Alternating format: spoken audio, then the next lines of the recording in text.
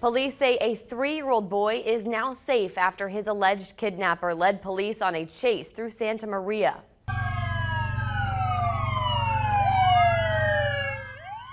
It all started with a reported dispute on the 800 block of West Los Flores Lane. Police say around 5:30, 30-year-old Paul Maldonado stole a vehicle, hit someone with that vehicle, and sped off with the child. The person hit by the car sustained minor injuries.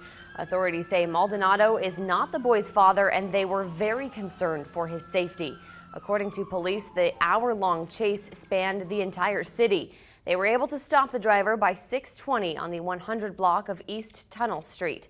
Maldonado is now in custody. CHP and Santa Barbara County Sheriff's Office assisted in the pursuit, laying down spike strips and dispatching a helicopter.